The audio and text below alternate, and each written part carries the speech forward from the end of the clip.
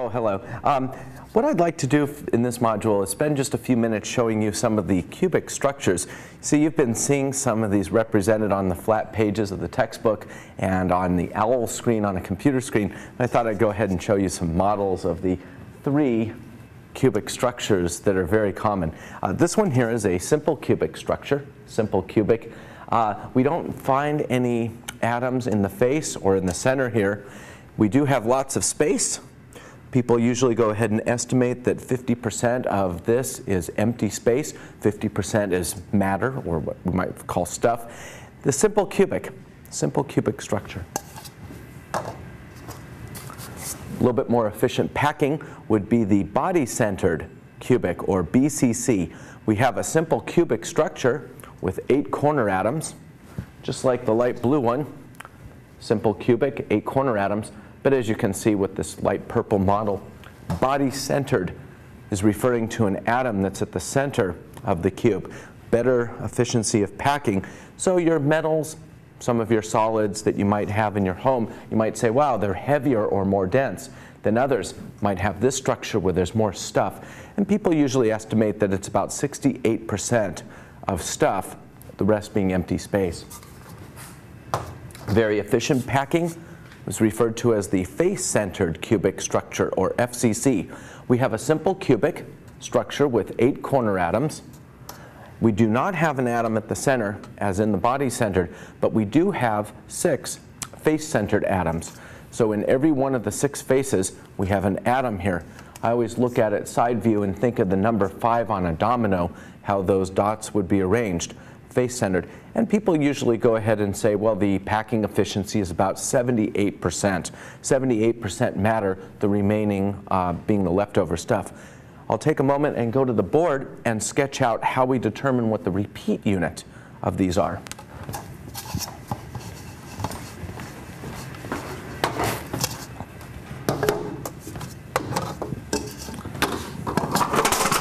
Swell.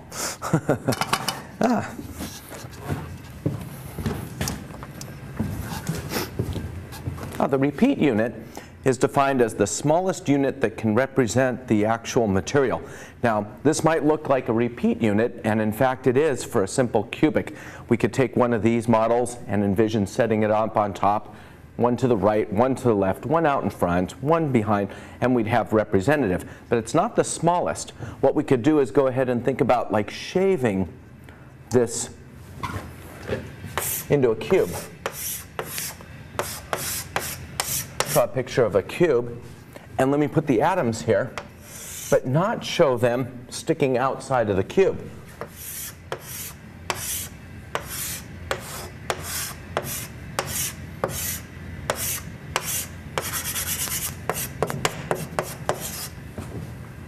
The repeat unit shown up on the board is smaller than this. It goes from the vertices of these atoms inwards to make the cube. Well, that means that 1/8 of this atom is contained inside the repeat unit. For our body-centered, what we have is we have a model that's showing 9 of these spheres representing, say, atoms or ions. This is absolutely not the repeat unit. And one way of showing that it's not the repeat unit is if I go ahead and take one of these and duplicate it and set it up on top, that would not represent its real structure. We would be missing an atom it wouldn't correctly represent. I would stack one of these with another one on top. I don't have another one, so let me go ahead and estimate by putting one of these here. And you can see what's going to happen is that this would be represented up here, but not here, when in fact there is an atom inside there. So our repeat unit must not be this, and in fact it'll turn out to be smaller. It's going to be just like this, but it'll have one complete atom contained inside the center of that cell. For the face-centered, we're going to have something very similar to this, and we're going to have half of one of these faces contained inside the cell. Let me sketch that out for a moment.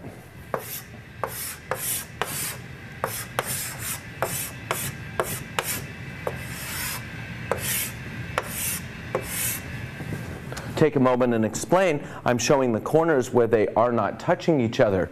Well, the only time that we see the corner atoms touch each other is in the simple cubic. With the body-centered cubic, or BCC, that center atom is pushing the corners out so they're not touching. So in fact, this sketch needs to have these corner atoms pushed out a little bit. They should not be in contact with each other. As you can probably see, these corner atoms certainly are not in contact with each other, and we have an atom inside the face. Well, thought I'd give you a little three-dimensional representation of some of the cubic cells.